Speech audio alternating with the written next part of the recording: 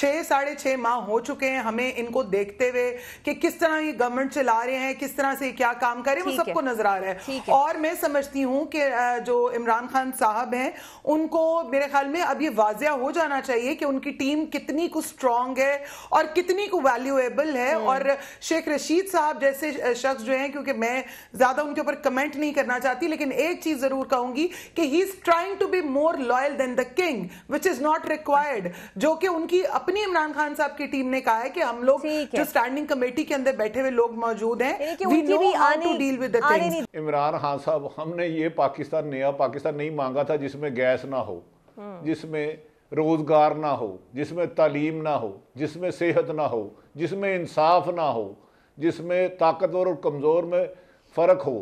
ये पाकिस्तान नहीं, नए पाकिस्तान का वादा किया था। आपने कहा था जब बिजली के, गैस के नरहा बढ़ जाए, रोजमर्रा की जिंदगी बन जाए, तो समझो आपका हुक्मरान करप्शन कर रहा है। ये भी बात मोहतरम इमरान खान साहब ने फरमाई कि रोजाना के 10 से 12 अरब रुपया करप्शन होता है। 6 माह में तो इतना पैसे ही आप बचा लें तो कहाँ के कहाँ पाकिस्तान चले जाए।